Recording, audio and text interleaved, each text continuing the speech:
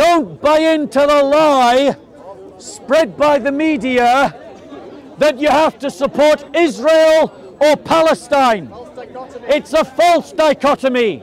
As Christians, we need to speak up for the church in the Middle East. And Christian Concern asked the Archbishop of Canterbury and the Archbishop of York to speak up for him. And what did those so-called leaders of the church do? Useless. Nothing.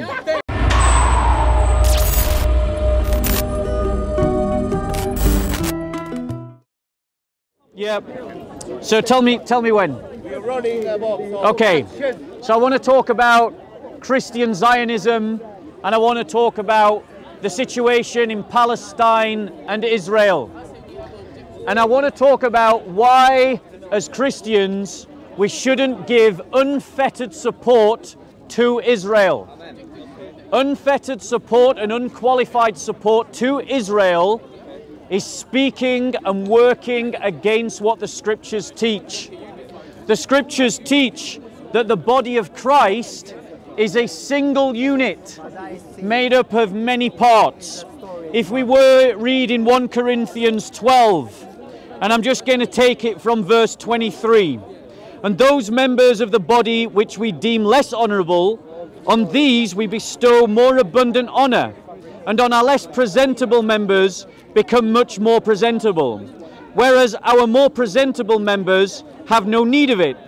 But God has so composed the body, giving more abundant honour to that member which lacked, so that there may be no division in the body, but that the member may have the same care for one another. And if one member suffers, all the members suffer with it. If one member is honoured, all the members rejoice with it. So, in Palestine, there are Christians who are suffering because of the policies of Israel. They suffer because they are Palestinian. They have their rights to attend church restricted. They suffer under economic embargoes. They suffer when Israel bombs Palestine. Those Christians are deserving of our solidarity and our support. Christian Zionism makes a fetish of the state of Israel, while Christians suffer at the hands of Israel. And it isn't just in Palestine. In Israel itself, Christians suffer discrimination at the hands of Israel. Now, for those Christians who give unqualified support to Israel, I would ask you, are not Palestinian Christians also part of the body? Do they not also deserve your support? Do they not also deserve your solidarity? How then can we support them without buying into this false dichotomy that you must either be for the Palestinian cause or against it, or for Israel and against it? It's about giving qualified support to Israel. Qualified support to Israel means that you are not frightened to speak out against Israel when Israel's policies harm the Palestinian Church. However, that does not follow that we should climb into bed with terrorists like Hamas, like Islamic Jihad, like Hezbollah. Thank you. The idea of unqualified support to Israel doesn't equal support for terrorist organizations. The reality is that Hamas, Hezbollah, Islamic Jihad, if they ever succeed against Israel, they will also persecute the church, because they are also supporting and persecuting the church right now. Christians in Palestine are not free, and they are not free because of Hezbollah. They are not free because of Hamas. They are not free because of Islamic Jihad. So as Christians, we must not buy into the false dichotomy of being for Israel and against Palestine, or for Palestine and being against Israel. You can support Israel's fight against Hamas whilst also criticizing Israel for the way that they treat, persecute the Christians inside Israel and Palestine. Therefore, what as Christians can we do? And let's remember that whilst the world is obsessing about this question between Palestine and Israel, the Ethiopian government is carrying out a genocide against the Tigray Christians of Ethiopia. That the Christians of Armenia are still suffering under Azerbaijani occupation. That the Christians of Burma are still fighting for their freedom against the Burmese government that has also persecuted the Rohingya Muslims. So what as Christians can we do? What can we do? This is what you can do. Firstly, you can stop looking for someone else to save you and you can look to yourselves. Correct. You can act firstly as an individual. Correct. As an individual, you can speak out. You can use your social platforms to speak out about persecuted Christians. The most important thing that any individual Christian can do for the persecuted church is talk about it. Talk to your friends about it. Talk to your work colleagues about it. Talk to your church about it. Talk to your enemies about it. Talk to people about the persecuted church. Draw them in to the idea of solidarity with persecuted Christians. The second thing that you can do is that you can form groups of solidarity that are active in your local community. You can go to the high street, you can leaflet in the high street, and you can talk to people about the persecuted church. Engage believer and unbeliever about the plight of persecuted Christians. Those groups of solidarity can also be active amongst the churches of your local community. The third thing that you can do to support the persecuted church is that groups of solidarity can link up with one another and act at a regional level to support the persecuted church. You can do funding collections like they do on the street, collecting to raise money to be sent to persecuted Christians. You can organize local, regional protests about the persecuted church. You can hold public prayer events. You can hold public talks about the persecuted church. Groups of solidarity can network regionally to organize themselves in solidarity of persecuted Christians.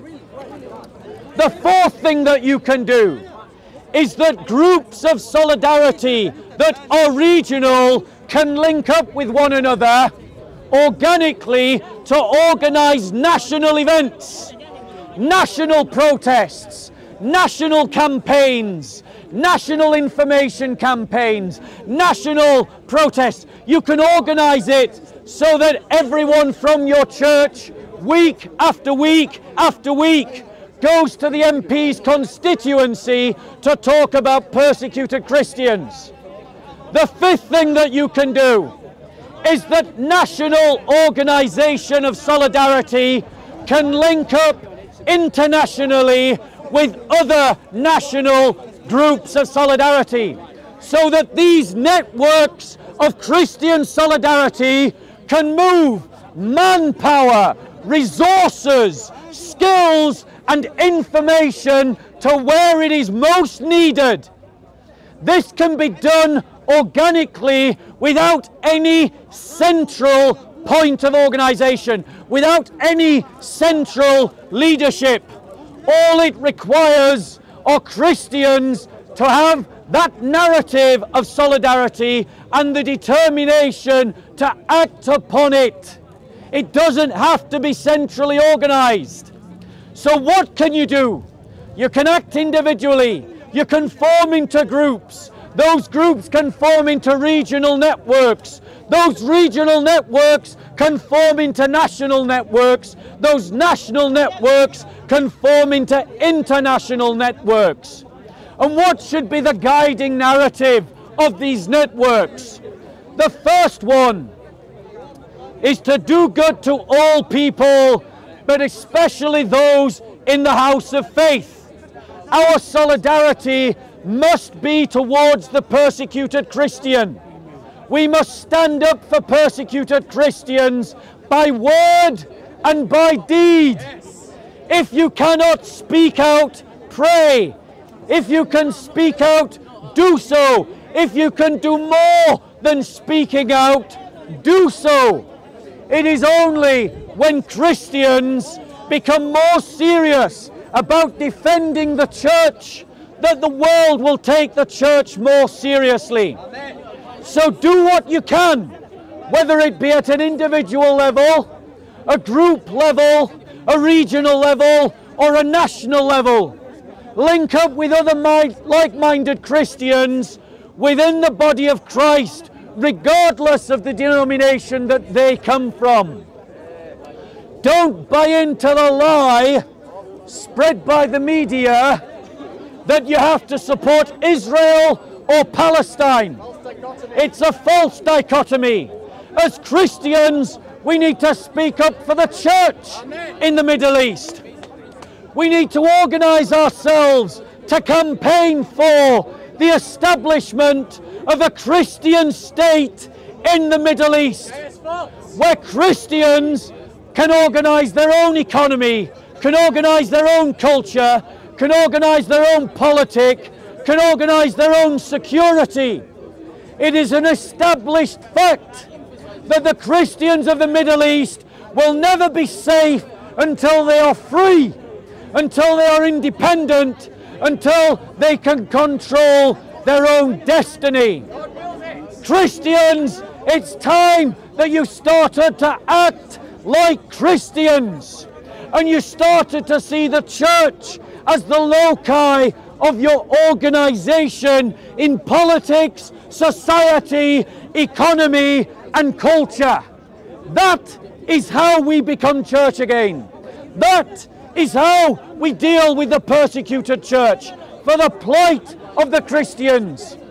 Ignore the Archbishop of Canterbury, who just recently, this week, turned his back on a Christian chaplain who gave a sermon about homosexuality and was reported to the terrorist prevent teaching.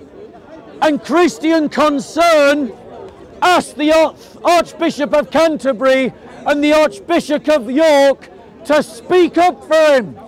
And what did those so-called leaders of the church do? Nothing. Nothing at all. The leaders of the church are nothing but cooks and cowards and liver-livered, spineless, yellow-bellied Judases to the church. Organize yourselves, Christians. Don't look to America. Don't look to Russia. Don't look to the EU. Don't look to NATO. Don't look to the UN. Look to yourselves and organize yourselves accordingly in networks of solidarity. Any questions?